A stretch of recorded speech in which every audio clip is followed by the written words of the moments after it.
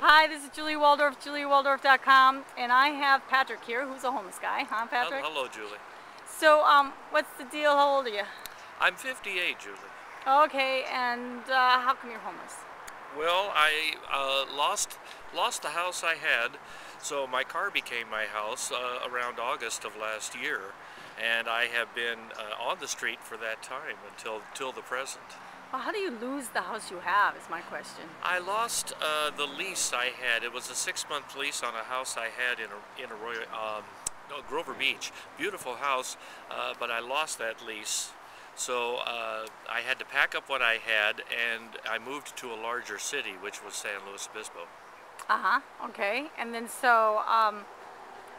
so then you became homeless, you went in your car, Yes. and there you're hanging out by the Prado Center. Well, I bounce back and forth between the Prado. I have my breakfast and lunch here. They're very nice to do that. They also serve as a mail drop for me. And then in the evening, when they close their doors, the homeless shelter takes us in, and I have my meal over there. Okay, well, great.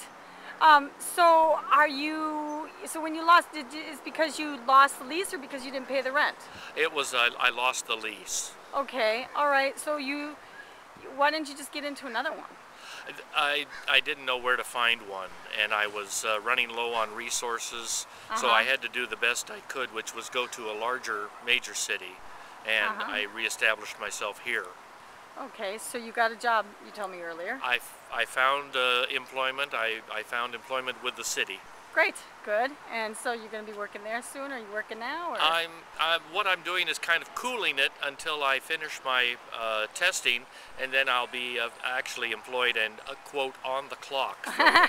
On the clock and getting paid, huh? Yes. So good, good. So you've been homeless for a while, you know what it's like, and could you describe it in 3 words or less? It's a